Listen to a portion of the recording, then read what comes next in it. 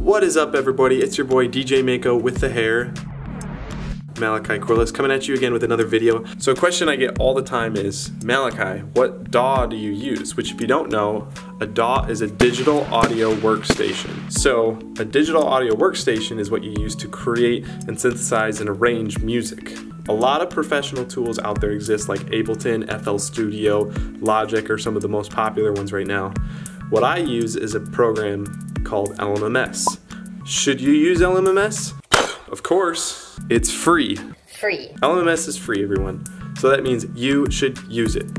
Duh. It's a great program to get your feet wet with music production and learning how to compose and create and use synthesizers. So I'm gonna go over the biggest things that I find helpful when getting started with Lmms today.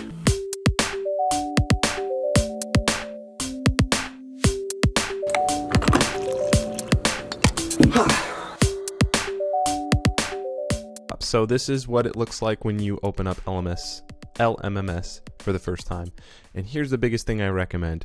Get to know the DAW that you were trying to use. And since Lmms is free, which is why you should use it and get your hands dirty with using a DAW, get to know the interface, understand how everything works, understand how to get around the program quickly. Because ultimately, the reason you want to be familiar with a DAW is because you want the DAW to be able to keep up with your creativity.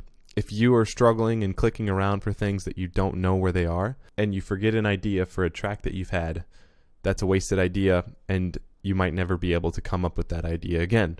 So, a few things I just want to go over are how Lmms is structured. So, first off, on the left side here, we have 6 different icons here. If you hit the top one, that's all the different instruments Lmms has available to you.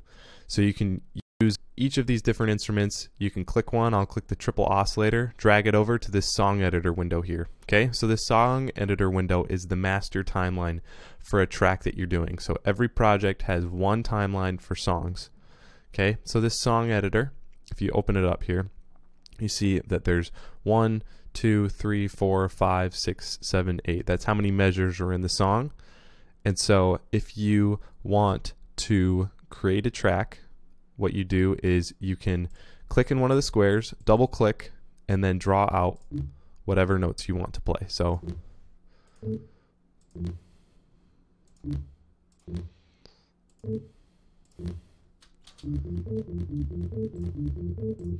all right, so that window that just opened up when we double clicked is called the piano roll. So you never actually have to hit the piano roll icon, in my opinion. What you can do is always just find a track or an instrument.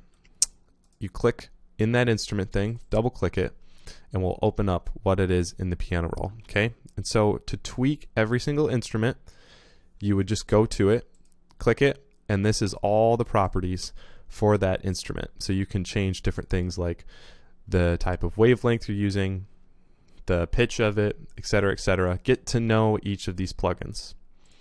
The last thing that's really important, actually 2 last things, is this beat and bassline editor. So in your song editor, your master timeline, you have these beat and bass lines that you can click, and you can make these blue squares, okay? But these blue squares correspond to a drum pattern or a synth pattern that you've already created and just want to duplicate. So you can hit that show beat and bassline editor. This is kind of what we have to work with over here.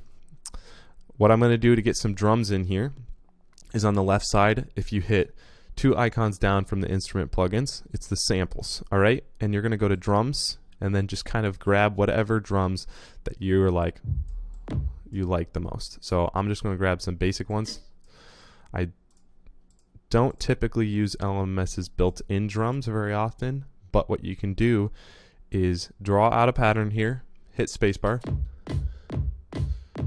We made a very simple drum beat, but now if we go to our master timeline, you'll see that once I hit play here, it's going to play 4 measures worth of that pattern we just created. So that's how the master timeline works. There's also automation tracks, which I won't go into super detail, but they basically control different knobs that you program them to control. And the last thing you need to know about is this mixer tab here. So what you can do is hit the plus button, it will create a bunch of mixture channels. And so every instrument you have, whether it's in the beat and bassline editor or in the song editor, you can click on that instrument, and then on the effects number here, you can route it to a channel. So now this is in FX1, and I can put also my kick drum in FX1. So then what you can do is if you click the FX meter, you can control the volume. If I hit play here on the master track, you can see that the volume's coming through this, and I can turn it down or turn it up. So that's the basics of LMMS. Look up tutorials. There's other tutorials out there. Cubition is a great resource. I'll be posting more tutorials, but get to know the software that you're using.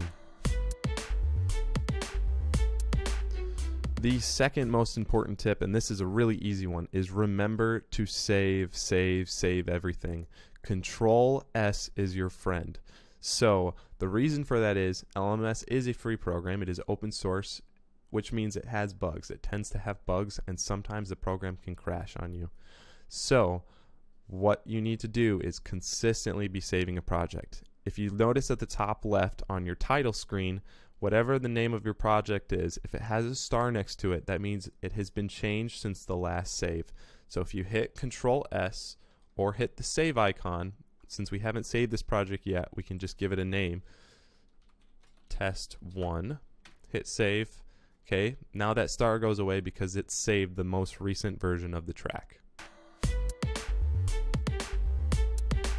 The third tip I have is when you're learning this program and want to make really good sounds, get to know just a few instruments. A lot of times people will try and tweak, and I did this myself when I first started the program. You try and learn every single instrument, but you realize after doing it for a while, some instruments are a lot more versatile than others. So for example, I typically only use the audio file processor, organic, the kicker, the SF2 player, triple oscillator, and add sub effects. That's mostly what I use. Sometimes if I want a very specific sound, I might use some of these other plugins. But for example, I almost never use Patman, this NES-like synthesizer, mallets, or the gig player. Almost never use those. Actually, I've never used pretty much any of those in a track that I've put out there. Get to know a few synthesizers really well. Get really good at those before trying out different plugins, different synthesizers, things like that. My next tip is to learn the keyboard shortcuts. Learn the shortcuts that will make it easier for you to fly through the software and let the software keep up with your creativity. So for example, one of the biggest ones I use all the time is in the song editor. You can control click and drag whatever pattern it is to an open section, and it will repeat that same pattern in multiple spots. So now if we play this,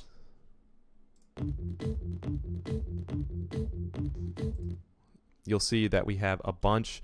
It repeats itself because we dragged it over. You can also, if you want, drag them over to a different instrument. So this organ sound here is,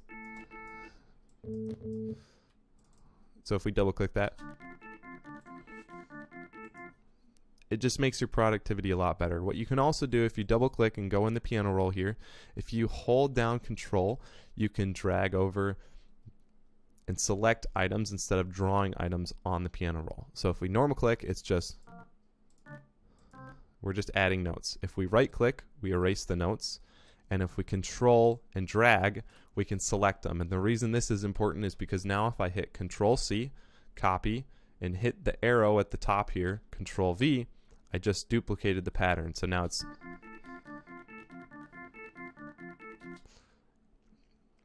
that is another keyboard shortcut I use all the time. I also will use Control right click on some of the things in my track, and what that does is it grays it out and mutes it. So if I have an idea where I like this pattern but I don't necessarily want it to play in that part of the track, that's what I'll do.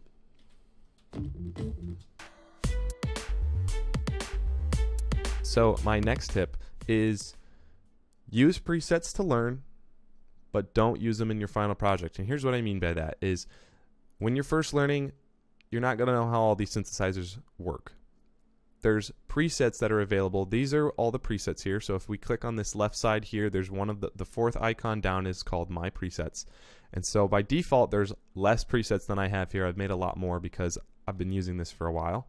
But if we click triple oscillator here, you can scroll down and find something like eraser over here. So if you click and drag it over, that will be it's a good synthesizer preset for triple oscillator that you can learn a lot of things about your track from. So if you click on it, you kind of can look at the settings for it, understand how it was made. It's using AM modulation and PM on the second and third oscillator.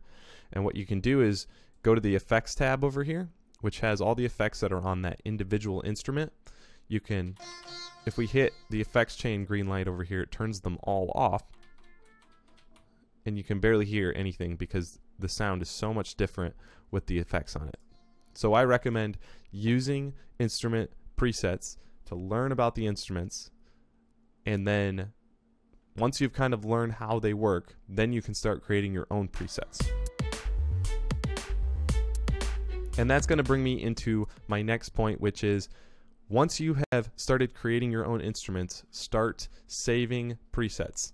Don't double the amount of work that you have to do. For every individual track, what I used to do is I used to make new sounds every single time or try and replicate them. And then I realized I was making so much extra work for myself because I already had a sound that I liked, and I kept having to remake all those sounds every time, and it made it a lot of more work than it needed to be. So an example of this, as you can see here, is I've saved a lot of presets for all of my tracks. Okay, so for example, my Paradise remix by Matthew Parker over here, I've kind of saved everything that I've used in that track. So if we open this, open a new file, okay, we can kind of just drag in some of these synths.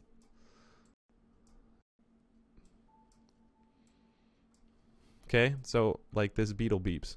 I don't name things very conventional names, but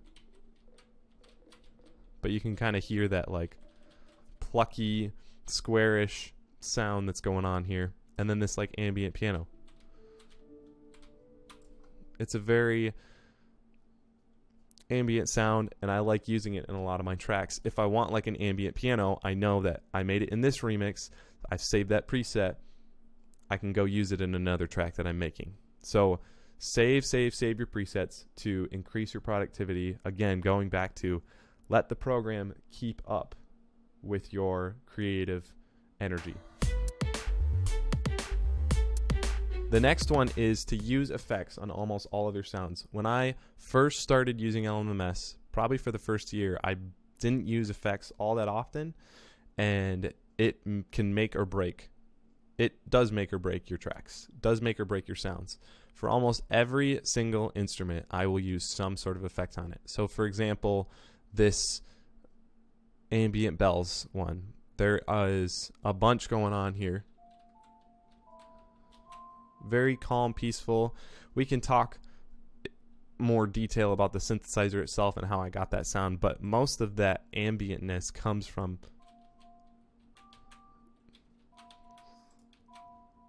you hear how there's like, now with the effects on, it's got that like echoey delay. And there's not a crazy amount of things that are going on here. There's a little bit of reverb. I've amplified it because it's a quieter plugin, which means just making it louder. Vintage delay over here gives it that like sound.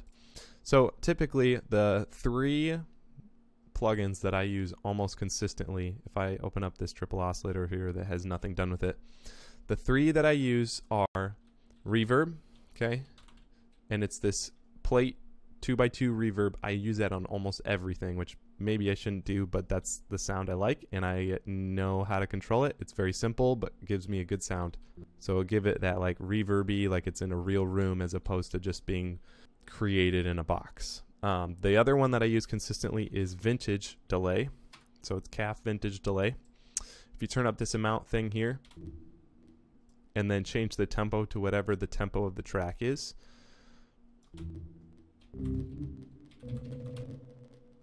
And the other one that I use all the time is the EQ. So I usually use this 2x2 EQ. The reason is because this is a stereo EQ. So you can change the different frequencies to make it get rid of that bassy sound, add more treble to it.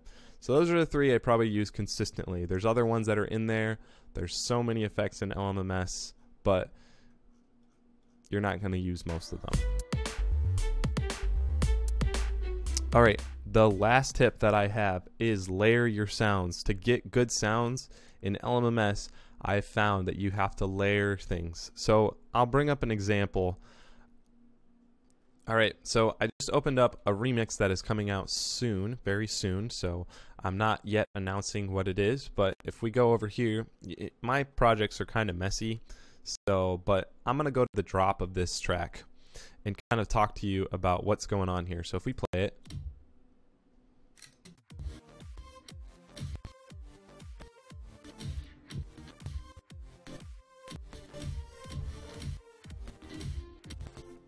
Okay, so it's kind of got that like really synthy, punchy sound to it. So if we click on it over here, you can see that I've copied a lot of different synth layers over here. So let's kind of break this down here. I have this one sound that's, so that's one layer. Two layers, a lot quieter, adds a little, there's this third layer. And the reason I have these different layers is they're panned in different directions to add more wideness and color, I suppose. So this is some of my higher sounds, and then this is a violin sound that I like to add. And then this is kind of the synth that's going on here. All right, so that's just a few of the layers that are going on. There's a few others like the sub bass. There's this. So all separately, they don't kind of sound that great. But, oh, there's also this bass. Really grungy bass. So there's also, oh, there's one other layer. I don't mind the mess. It's still a work in progress. But all those layers together, once they're sidechain, which I can't go into in this video, but that's basically making those sounds fit underneath the kick pedal as opposed to playing at the same time and drowning out the sound of it. So if we play this here,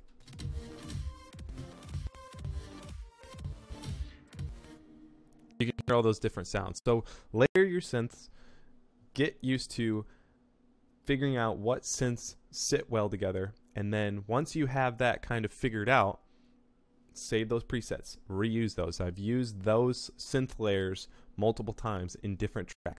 The last thing I'm going to say, practice, practice, practice, practice using this.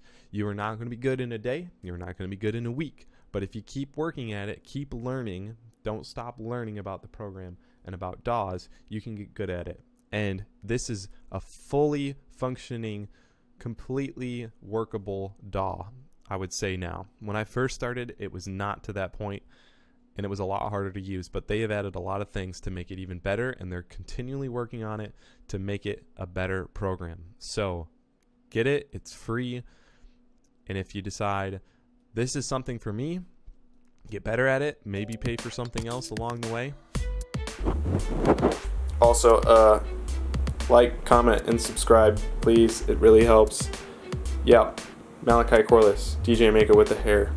Peace.